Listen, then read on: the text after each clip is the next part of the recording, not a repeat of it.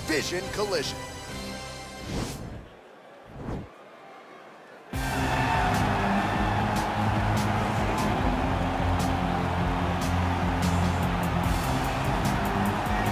All right, so here he is, one of the better offensive takedown guys we have in the UFC, DC. And if anyone is well-equipped to speak to this, it is you. The opponent knows what's coming. At least to this point in the UFC, no one's been able to stop him. He just has to keep him away, because the moment this guy gets close enough to either grab a leg or make body contact, now you're in trouble. He has a knowledge and an understanding of position from a lifetime of just all grappling, judo, wrestling, sambo. He does it all, and he has just so many ways to get you to the floor. This guy once told me that if he can get your leg, he's going to finish. Because he's going to give you so many things to think about, you will not be able to process and keep up with him, and eventually you're on the mat. It's unbelievable to watch him apply that knowledge to the mixed martial arts fight. And as the wrestlers say, this is not a guy you want anywhere near your bracket. No, you don't want him in the bracket. Well, it's always exciting when you have such a high-level Brazilian Jiu-Jitsu practitioner. This man has been a master of the submission in the UFC, and even though a lot of people know what's coming, more often than not, they're unable to stop. Because the knowledge of the Jiu-Jitsu game is truly something that it's hard to replicate when a guy is as good as he is. I mean, he will jump for a triangle. He will jump for an armbar. And as you slam him to the ground, he starts to understand, okay, I'm right where I need you right now.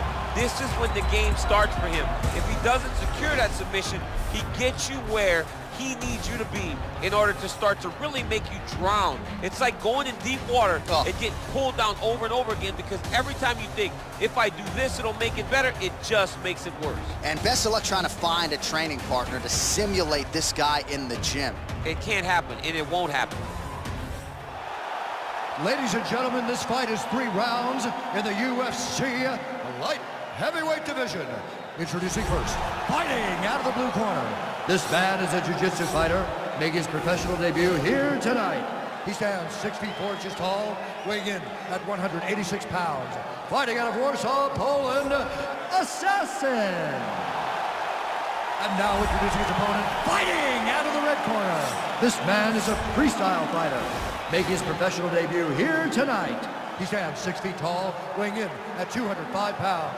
Fighting out of Warsaw, Poland, Assassin.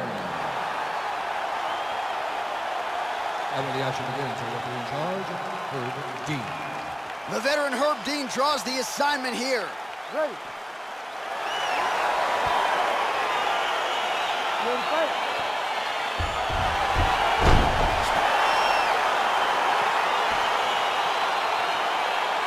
All right, folks, round 1 is underway. Good to have you with us tonight. This could be a very technical fight, and if you are someone who likes the jiu-jitsu game, this is not a fight you want to miss. We've got a different audience tonight. Because when this one was announced, the whole entire jiu-jitsu world took notice. They said, wow, we get to watch these 2 fighters compete in the UFC. It's something we've wanted for years. Just has to happen in the octagon. It did not happen in a jiu-jitsu competition, but they're more than happy to tune in and watch this great fight. Oh, really using his reach advantage there as he lands the punch, DC.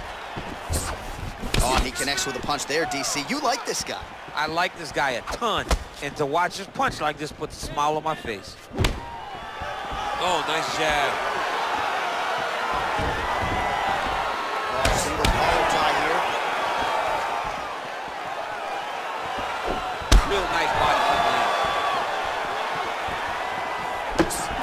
Timely defense there. Huge block for him. Oh, DC, would you look at this? The Imanari roll out of nowhere. And now right into a heel hook transition. His opponent has been rendered defensive here. Let's see if he can survive.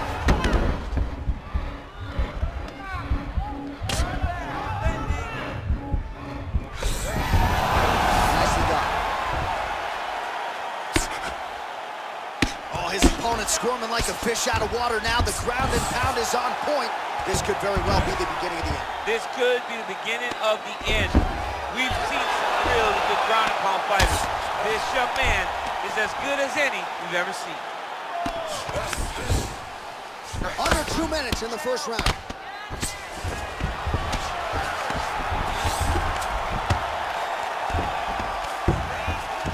And he landed the right hand there.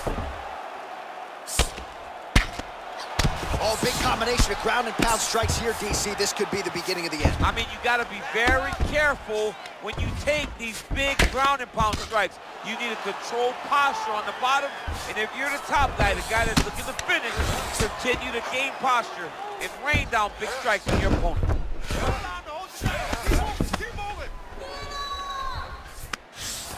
All right, dominant position here. He's got the full mount. A lot of different ways he can go here. Maybe try to find an arm bar or just get the ground and pound. He can attack submission, but those submissions will present themselves once he is landing that brutal ground and pound he is known for.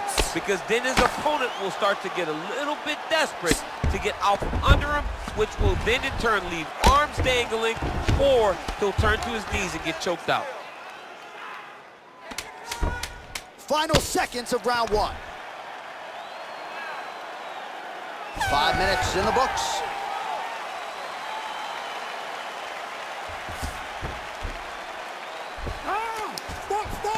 Stop!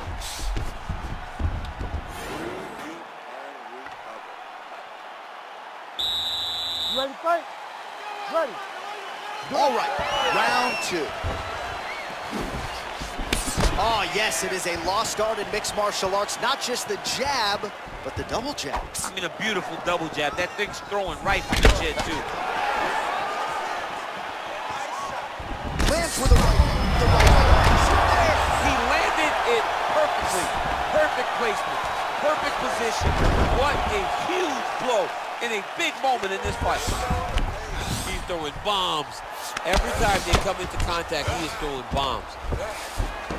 All right, so inside the open guard of his opponent. You got to be careful playing around for too long here on the ground with this guy. All right, working inside the closed guard now.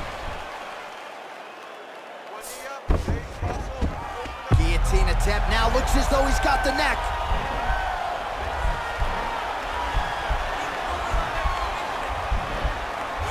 He's attacking guillotine.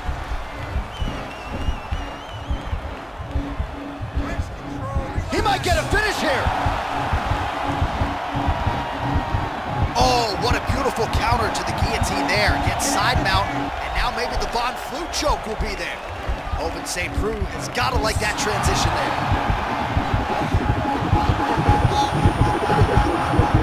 And there it is! It's over! It's over! Yeah, that is high-level grappling right there as he gets the win tonight here by way of submission, and he bided his time there. He stayed patient, waited for an opening, and then when it was there, he certainly capitalized to get the tap here tonight. All right, so a wild round and a wild sequence there on the ground. DC, talk us through the highlight. He's such a phenomenal grappler. I don't understand how people don't know that this guy wants to submit you. He is the best grappler, best submission specialist we've seen in a long time. All right, the official decision is in. Here is Bruce Buffer. Ladies and gentlemen, referee Herb Dean has called a stop to this contest at 2 minutes, 13 seconds of round number 2. Declaring the winner by tap out, Assassin!